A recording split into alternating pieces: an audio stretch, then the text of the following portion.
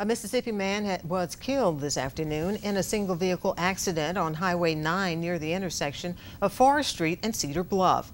The accident took place just before 2 p.m. when the 18-wheeler the man was driving left the road near H&L Motors, jumped 2 ditches, struck a power pole, barreled through a fence, and finally came to rest against a tree.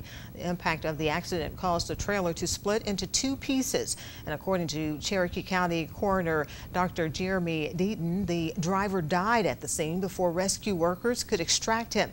His name is not being released at this time, pending the notification of his family.